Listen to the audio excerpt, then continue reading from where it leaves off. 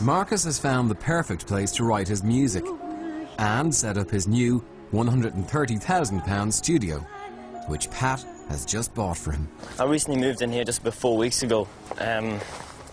It's a new apartment I got. With the next 6 months as I'm writing, it's just going to be crucial for me. The material that I write, it's probably going to be the most crucial stage in my career, because what I'm going to write is going to break me as an artist.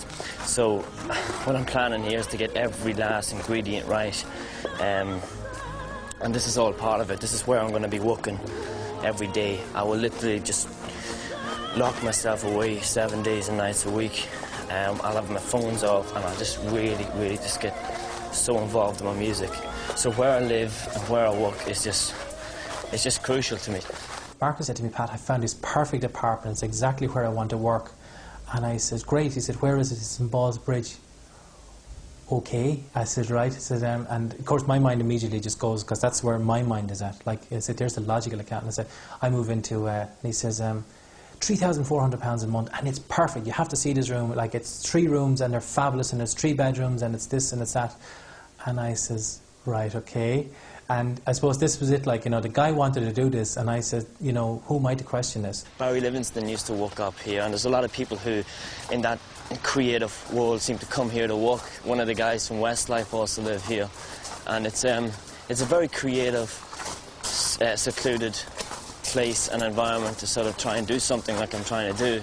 My apartment's just up here. There's one thing Marcus never says, is that's no, and there's something I never said to Marcus. I've never said no to Marcus. So Marcus says, can you, you know, I want to do this. I've never said you can't do that. That doesn't exist between us. This is my new prison. This is where I'm going to be writing my album over the next 6 months. This is where I cook. It's a little kitchen. So, it's a pretty big apartment. That's just like a little chill-out room, like a relaxation place if I just want to get away from my writing or anything. This is just my bedroom. It's got a balcony. So it's beautiful here. Even the air is very clean here. I feel like someone is so central to Dublin. Extremely clear, because you get the sea coming over. Budgets really go out the window with all of this. I suppose initially when we set out, you know, to look at this, we were of the opinion, you know, that something, you know, of this nature probably would take maybe £250,000 to put together. That figure has long since been passed, you know, I mean to say, at this stage, I suppose, the project to date, you know, and we're now in February of 2001, I think the project to date is at somewhere of the order of about £850,000. This was a bedroom, but we're going to put like a studio. It's where all the gear is going to be, and I'm going to soundproof it with black curtains, because I need to write in darkness. That's how I always write. So, am I an accountant that doesn't worry about money? Yes, I am. I don't worry about money. So I've no excuse not to come up with any of the goods now. None whatsoever. There's no contract signed. We operate at a completely different level. I met this guy 6 months ago, literally, and he undertook the whole things then, and he invested a lot of money into it since, a lot of money, and we never signed a piece of paper for it. We operate on the basis of trust and belief, and I think if we operate that way, I'll make a lot more money. Even from that point of view, I'll make a lot more money, and he'll make a lot more money, and we'll both be very successful as a result of that. I suppose when the solicitors sit down and looked at this arrangement that exists between the two of us, you know what I mean, there is no contract signed between the two of us. It's not even a gentleman's agreement. It's just 2 human beings that meet on a particular level and just agree that this is something that must get done. If I buy an apartment like this and a car like the car I'm getting, and I live this lifestyle and stay in places like the Beverly Hills Hotel, I'm constantly conditioning the mind into thinking that it's successful, even though it's not really, as in, it's not, I haven't done anything, I have nothing there concrete to say this is my success as such. So by doing all this, the mind, I believe, will fool itself into thinking it's successful, and therefore will very naturally and very effortlessly and easily become successful just from that alone. Unfortunately, the neighbours didn't share the same philosophy. The sound level was too much for them. And it was a very expensive apartment anyway. So he moved out, studio and all. Where to? Well, there's no place like home. In fact, there's no place like your mother's attic, when it's been converted into a studio. Well, here we are. It's funny how some things happen sometimes. One minute I'm in Ballsbridge in Dublin in an apartment, the next thing I know I'm in my mother's attic in Dundalk, which sometimes can be a bit strange. What I find with myself sometimes is how I operate is that I get it very difficult to plan an hour ahead because I can be very spontaneous. It's nearly like the outcome or the goal is always the same, but how I'm going to do it can change so much by the second. When Marcus mentioned to me like that he was going to move back to Dundalk, and I said, are you sure? Because it wasn't something, I always found when Marcus came back from Dundalk, his state of mind wasn't as good as it would have been when he went down home. And like, I don't know, I can't maybe explain that, but I suppose Marcus, for want of a better word, sort of anybody, sort of a genius is probably never accepted in his own hometown.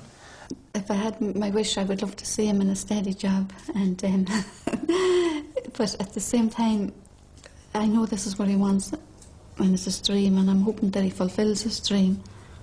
But I just hope at the end that it come back to a few years and I'll tell you the answer. But I hope that it all does work out for him. But as I say, there's no guarantees or anything, so I'm just hopeful like everyone else. I hope for his sake it does, because he did work hard at it. Marcus has been locked away in the attic for more than 6 months rewriting his music. Moira, his personal assistant, is back with her family in Waterford. I hope when I get into the studio now in a couple of weeks to work with the orchestra and all these people, and I hope I can feel comfortable and relaxed about, you know, putting my ideas forward or saying what I like or what I don't like, because that's quite important. When you put so much energy and so much time and so much money into something like your dream, that you nearly want to make sure that every last note, every crotchet, every quaver is the way that you sort of designed it to be. I'm trying to write music which I hope will have a huge impact on the world. I'm trying to write, every one of my songs has a certain message which I want to reach people. So in order for me to do that, I try to get every ingredient in my life perfect.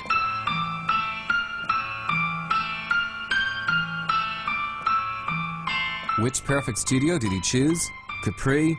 Abbey Road? No, it's Windmill Lane in Dublin.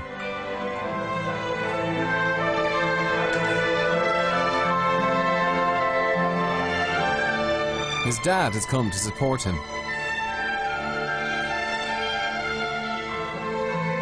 An engineer, Brian Masterson, will guide him gently through the busy days ahead. Just in case the writ is written in the wrong place, in bar 13 the writ is on the 4th beat only.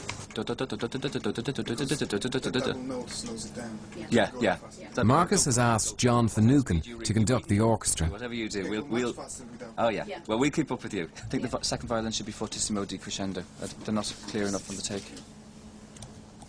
Gloria Mulhall has put all the musical arrangements together. You think it should be what? John, you play through the downbeat of the next... In Windmill Studios Dublin, I'm laying down the base for what I want, which is the classical element. Then when I go to LA, I'm going to put the sort of the twist to it, the interesting bit, which I believe will create the style that Marcus Fearn is looking for.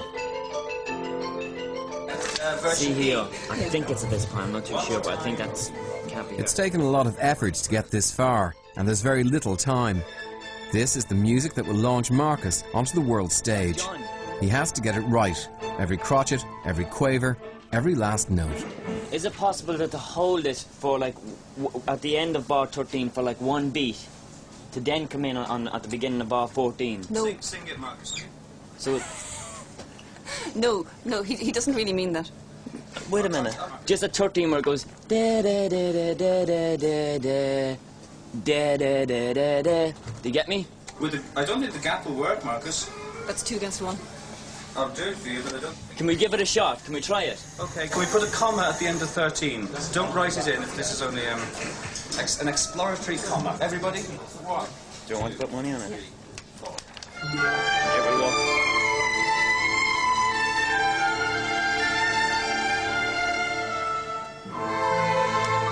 That's what I want. Accept. Marcus? That's definitely the idea I want, John. Definitely. Just for the record, I totally disagree.